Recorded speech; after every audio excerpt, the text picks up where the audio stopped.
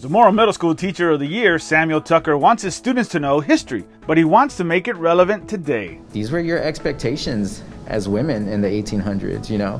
And the class I had this morning, a lot of the girls were upset because they're like, wait, what do you mean I couldn't do that? What do you mean I couldn't have my own opinion? Tucker has evolved in the 14 years he's been teaching, especially now. I tried being who I typically am in the classroom, but that was difficult because that doesn't always correlate to what's going on the other end of the screen. So he opted to reinvent himself. Conversations I would have with kids in the classroom, now we're going back and forth between the virtual and the in-person kids. Tucker makes sure he's keeping his students engaged. If you need me to be the guy that, can we talk?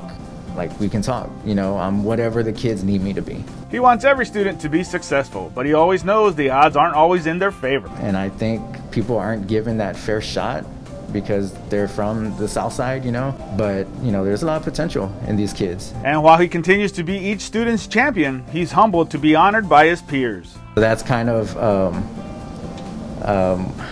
like an affirmation that, hey, you know what, you are doing a good job. Thank you for helping our students seize the future.